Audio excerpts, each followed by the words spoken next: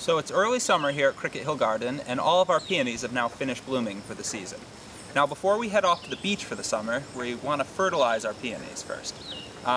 We do this now because the buds for next year are growing already. So fertilize now and enjoy, in order to enjoy next year's flowers.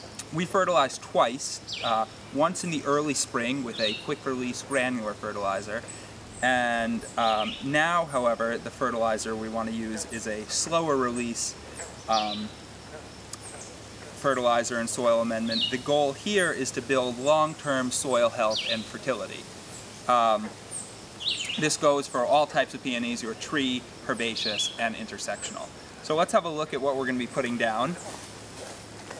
The base is going to be this very nice, rich organic compost. This is very well-aged cow manure.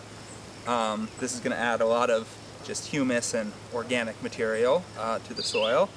Next, we have granular limestone. We add this in order to raise the soil's pH. That's something that we struggle with here always. Our native soil is quite acidic, so in order to maintain a pH of between 6.5 and 7, which is the ideal range for peonies, we need to add lime every year. However, if you are gardening in an area that has naturally higher pH, you may not need to add this. So before you go ahead and add limestone, it's a good thing to have your garden's soil pH tested. The next amendment that we're going to use is Azomite. This is a mineral amendment. It feeds all the bacteria and mycorrhizal fungi in the soil that are so important for just general soil food web, soil health, and plant health. And then lastly, we're going to be putting down bone char, which has a pretty high phosphorus content. And phosphorus, really, adding more phosphorus increases bloom production on peonies.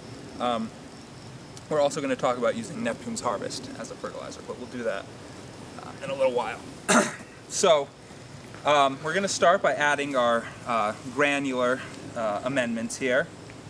Now when you put these down, you don't want to put them down right at the base of the plant here.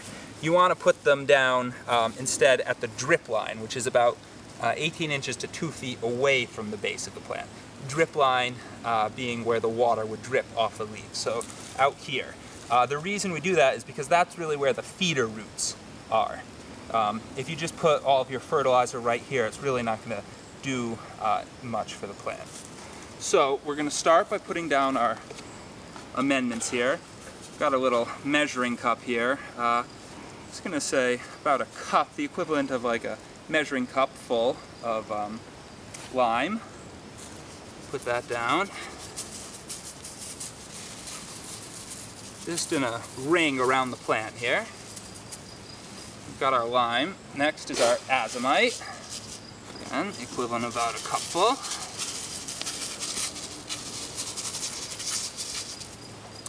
And finally, our bone char.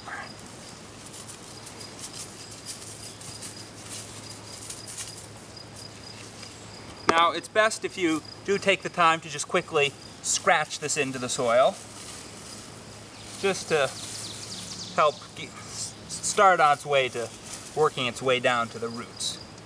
Okay, now that we've done that, I'm going to add our compost. Do a couple shovelfuls here, again, around the drip line.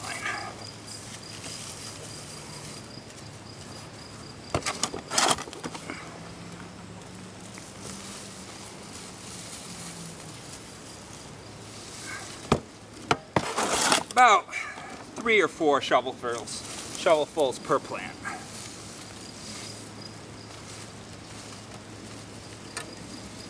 There we go. So it's going to get rained on, and all of this really good stuff is going to start working its way down into the soil. Now, if you don't have access to a good